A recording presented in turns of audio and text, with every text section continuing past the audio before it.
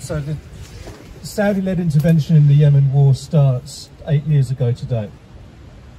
And 8 years ago today, the first reports from from Amnesty International highlight the first civilian deaths.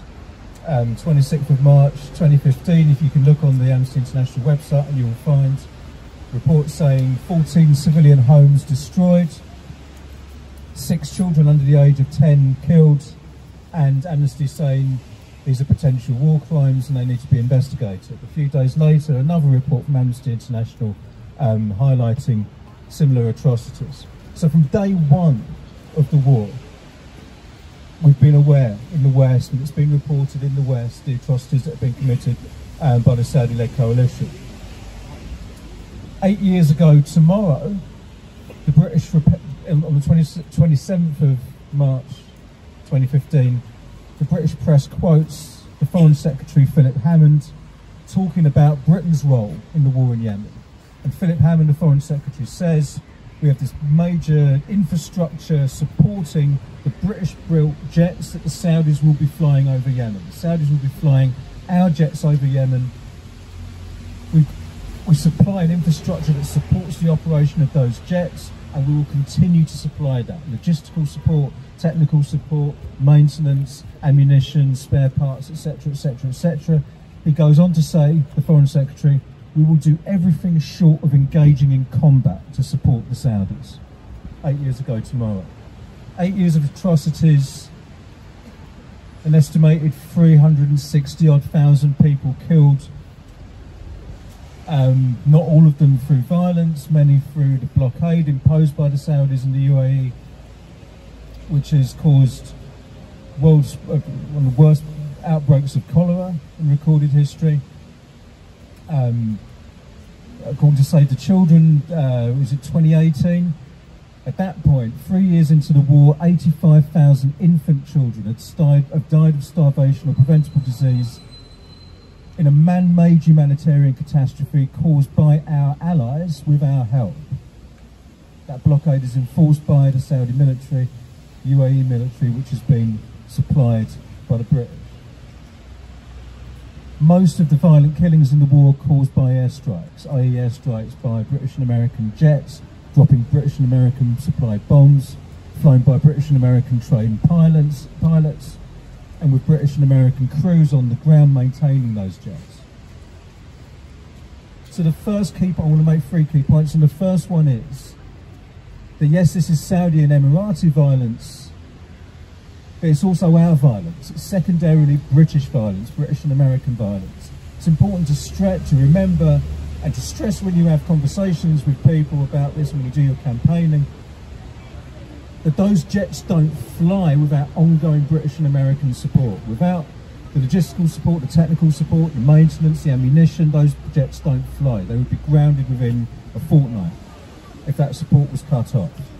So the role that the British and Americans play is a really important enabling role that you can describe, I would say, as acting as accessories to mass murder and to war crimes.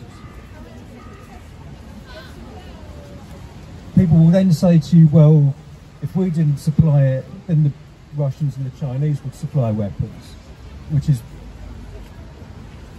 you know, as though if we didn't act as accessories to mass murder, then someone else would, so why don't we do it, and at least we'll make some money out of it. This horrible logic that people will reflexively go to. Not only is it morally, it's kind of morally degenerate to provide that kind of logic, it's not even accurate, you know. These weapon systems can't be replaced at the drop of a hat. You can't simply replace a fleet of British and American jets with a fleet of Chinese and Russian jets and the pilots trained to use them, etc., at the drop of a hat. It will take years to replace what the British and Americans have provided. So it's worth remembering that as well, because it gives you a sense of the extent of British and American complicity. The second thing to remember about this is that violence against civilians, let's not look at Yemen in isolation. Violence against civilians is a normal, standard part of British foreign relations. Throughout the years of empire, throughout the years of post-colonial violence, right up to the present day, Violence against civilians has been inherent to British power. We stand here in the centre of British power. This whole, the architecture of this district was built to intimidate foreign dignitaries when they came here, and to display the extent of British power. All of that was built on violence. The inherent to empire was violence. Terrorising civilians, coercing civilians, intimidating civilians, enforcing British power with violence. That includes, more specifically, aerial bombing of civilians. The aerial bombing of civilians was a tactic pioneered by the RAF in Iraq in the 1920s. The last time I did a vigil with CAAT, it was outside the High Court. 100 yards from the High Court, there's a statue of a guy called Arthur Harris. Arthur Harris was a squadron leader of the RAF in Iraq in the 1920s, who pioneered this technique of bombing civilians to intimidate and terrorise them, razing villages to the ground. And he said that he talked about it quite openly. The aim is to terrorise the population. Arthur Harris then went on to be the Chief of Bomber Command in World War II during the firebombing of Dresden and Hamburg. Aerial bombing to terrorise civilians was employed as a military tactic in Oman and Yemen in the 1950s, and the 1960s and the 1970s, in British counterinsurgency campaigns waged to ensure that when Yemen and Oman became independent, they would stay within the British sphere and not move off in an independent direction. And now we have aerial bombing of civilians done for the same reason, but done by our allies rather than by ourselves. But fundamentally, it's the same role that violence against civilians is playing in British foreign relations.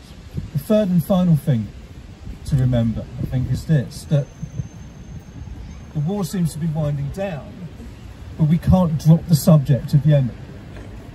Even when the war is over, whether as a frozen conflict or whatever else in the coming years, we can't drop the subject of Yemen, because Yemen is about Yemen, and it's about other things too. It's about the nature of British power in the world. It's a teachable moment. It's a lesson. It's a historical lesson, and it's one that we have to keep telling. We're going into a moment now, let me just finish on this. We're going into a moment now, a historical moment of superpower conflict between the West on the one hand, Russia and China on the other. It's going to be a period of increased militarism, more conflict, more arms sales, and the story will be told that we're the good guys and they're the bad guys, and anyone who disagrees with us and challenges us is a traitor and in league with our enemies. We have to resist that. We have to maintain dissent, and the example of Yemen is one that has to be used as a teachable moment when we maintain that dissent. It's one that shows us the true nature of Western power in the world, and it's a face of Western power that we have to keep showing to the general public as we go forward. Okay, that's it. Thank you.